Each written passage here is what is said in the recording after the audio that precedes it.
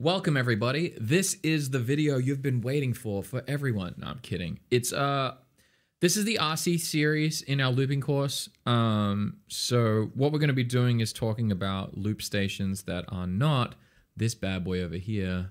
Sadly, look at it. It's just hiding in the corner. Poor Looper X. But I understand that some people can't afford this Looper X, and some of you already have the RC30 and you never wanted to turn it on. So basically, we're going to jump in and we're going to talk about how this thing works and how you can use it for your advantage. If you have gone through most of the looping course that we have, it's free, by the way, if you're new here from YouTube. But basically, what we're going to do is pretty much approach this from just a single tracking perspective. You have options to swap tracks and things like that, but I don't do that. I never did do that. I use this as a tool, as a reliable looper that had a very big memory bank. I did not use majority of the features that it has available. I don't like the features because they require a bit of extra dancing and tap dancing, like holding down button. Like, it's just annoying. Or you would have to buy an external piece of equipment to put next to your pedal, and you would push the button and you could swap tracks. I don't like it. So this is my least favorite video that I'm going to record, but I want to make sure that I cover all bases. So it is a great unit. I'm not going to I crap on it, but it can be, it's done very well for many people. And it's on heaps of pedal boards. It's great. It will do the job exactly how you want it. Now, very first thing you want to do is you want to make sure that this bad boy is set up correctly. So just right off the bat, I don't know if you've gotten this pedal like secondhand or anything like that. This might make noises, and I'm really sorry if it does. Actually, 1 second, I'll just mute it because it will make some pretty aggressive noises. So basically, what you want to do is, the way it gets set up, you got a power thing in here, or you could chuck in batteries in the back here. Like, it has like a little battery pack, so you can just take this as a looper. There you go. You can see the batteries. So I can take that. I can play busking gigs. I can do all that, whatever random things. And it has helped me out. Like, one time I had to play, I was playing on like a cruise, not like a cruise line, but it was like it's like a tour in a boat. And then I had to go and play on this island where the people would hop off the boat. They would tour around this bay and hop on the island. And then I was like, oh, there's no power here. So I had this loop pedal, which had batteries, and I had my battery powered speaker. And I was like, oh, I'll just use this. And it worked out really well. So that was really lucky for me. And so those came in clutch. So that's the one time that I will say this thing is very, very good compared to a Looper X. It doesn't need battery. It has batteries and doesn't require power independently. So it can be very handy. But if you're in a studio like me, we don't give a shit about that. So, but what we're going to do, first things first, we want to make sure that we have this thing set up in the correct mode. Sorry, this power cable is not stretchy long enough. But before, what you're going to do is, you've got the inputs here. So this input on this side, that's where I plug my guitar into. And then this other one over here, oh, so you guys can't see it, my bad. So this one, the input, that's where I plug my guitar into.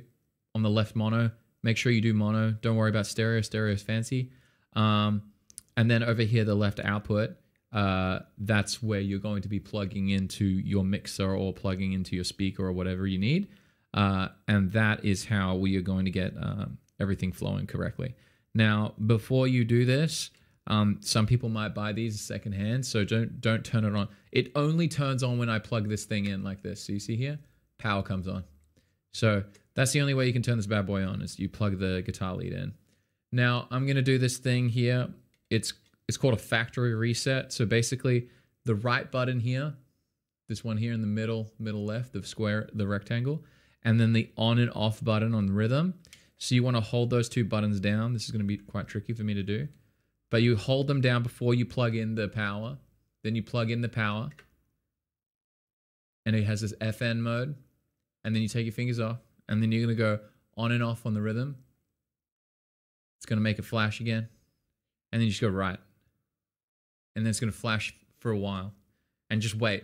This is it, resetting the RC30. So we're all going to be on the same page if we do this. Very patiently. It does take a little bit of time. You could write a song, or you could tell a dad joke.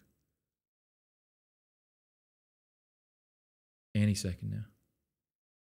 For everyone who's waiting for the dad joke, I'm sorry. It was coming, but it didn't. Anyway, back to the RC30 Dream. Okay, so once you've done that, we are now all together at the same place. Now, essentially, all you're going to do is, it's very, very simple. We're going to go back to our looping laws, the laws of looping. And basically, all you're going to do is you're going to record your first track. And you do it like this. Oh, so my guitar's not.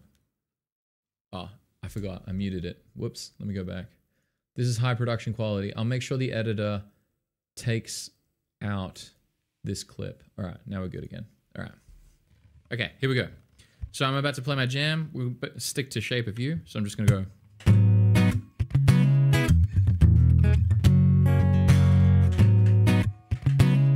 Done. Now, if I, so I'm just going to clear this real fast. I'm going to show you how these little buttons work. So if I go to record, it doesn't overdub. That's a custom thing that you can go into the settings and doing. I would not recommend that you do that. More times than not, especially if you're a beginner, you will mess things up. Overdubbing stuff is more for like an advanced player, and if you're very comfortable with doing overdubs and being an absolute savage, you should go and throw this away and get a multi-track looper like the RC300 or the Looper X. So either way, either boats that you're in, you're either not using it because you're a beginner, or you are using it and you are an experienced player, in which case you should throw this in a bin and then go to get a good one, because this thing is definitely not as good as a multi-track looper, and you will thank me for it. So when it comes to the recording, same deal as everywhere. The left track is going to be turning the loop on, and then it will record. And then the right track is stop. Now, if you want to say I have this recording, and then I want to overdub on this recording, I just have to hit the button and it starts recording. You see that red light, record. This one just, it's on again. So that's recording. Now, if I want to clear the track, like undo, like say I recorded something and I want to undo it, I can go, so say I want to undo something, like I just recorded something, I failed on like a little groove. What I will do is I'll play the track, and if I hold the left one, it will strip the most recent one that I did. So here.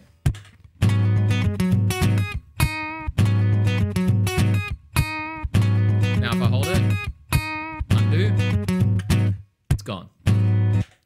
But it doesn't continually peel layers off. So that's a bit annoying. Now, if you want to fully clear the whole track, you just go like this. This is the trick, right? Get your foot like an absolute ninja. And what you're going to do is you're going to step on the stop button. You're going to, as you're holding on the stop button, you're pushing down on the right button. So you hold the left one, and then you go there. Ah.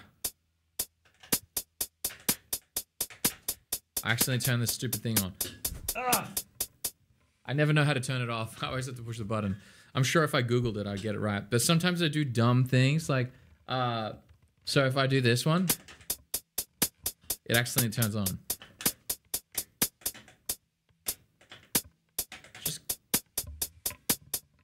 This is why I hate this fucking pedal. I hate this shit. The amount of times that like you go to clear the loop and then you just accidentally turn that on, you're like, oh my God. So anyway, this is the RC30. If you have an RC30, totally enjoy. I don't mean to like break your hearts about it, but it's not this. It's not this, and it's definitely not. It's definitely not that one over there either. Where's she at? You see the 300 over the side? It's not that either. Now, one thing that you might be bothered with is like, oh well, why I can't get like all these cool sounds that everyone does. So I use external effects. So I will have, if I was using the RC30, I would have my Line 6 Helix. And so with my Helix, that's what's getting my guitar tone. And then I got my bass tone. You know? But what happens is everything that is recorded into the RC30 is that it is there. Like you can't do much more manipulation with it. It doesn't give you a lot of options. The only other thing that I will make you aware of is whatever track you record into. So say I'm doing Shape of You. Let's just do a full loop. So I've got my groove going, and then we do a bass, or like a drum track.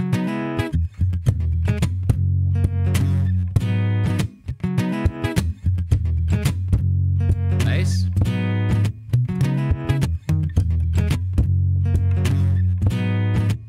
So you see how everything's at the same volume?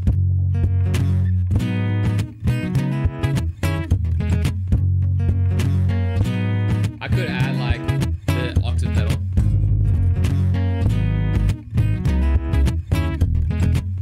But anyway, that doesn't matter.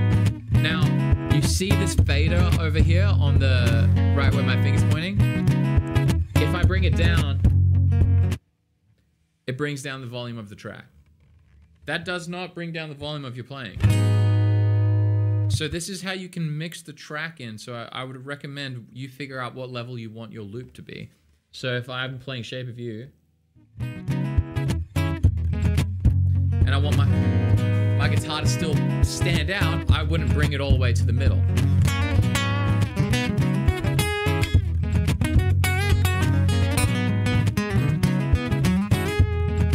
Now, alternatively, if I wanted to be like, well, I want to have a bass track and a drum track to amplify my playing. So say I'm going to record, I'm going to go.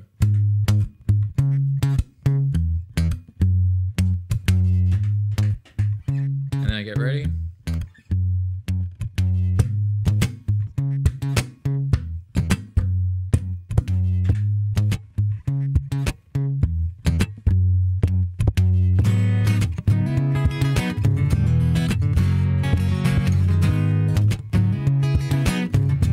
So I just leave that as like, I crank it up so that it like punches out harder into the mix, but it doesn't affect my guitar playing. Unless I decide to record some guitar parts. So if I record some guitar parts, they'll be really loud. So you see how now it's overpowers my guitar. So that's the mixing element that you can do with the RC30. But yeah, it is quite limited. Be clever, figure out what you like about it, but personally, I don't like it. It's not my fave. With my curse of knowledge now, I don't like this thing. It is very, very, like, the only advantages that you have with this is it's small. It's small, it's a quick looper, it's going to get you there. But truly, it's aside from size and accessibility, and for it being cheap, it really doesn't tick the boxes for a good loop pedal. It's just a usable loop pedal. So, and in order to make this thing better, you now have to spend money on extra things, extra pedals, extra ways to navigate its system, and it's just dumb. It's just extra things. Like, just go buy the better pedal, honestly, is what I believe. But yeah, so we're gonna end this video now, and I will do my RC300 tutorial on how I use it. And yeah, hopefully you guys have a lot of fun with it, because the RC300 I do recommend. I would also recommend the RC300 over getting the Looper Plus, just because I'm a very big fan of multi-track looping. Anyway, have fun, enjoy yourselves. Hopefully this helped anyone who has an RC30. It would help them know that they need to throw it in the bin and get a good one. But if not, and it definitely did help you, I'm super glad. And this thing did serve me for a very long time.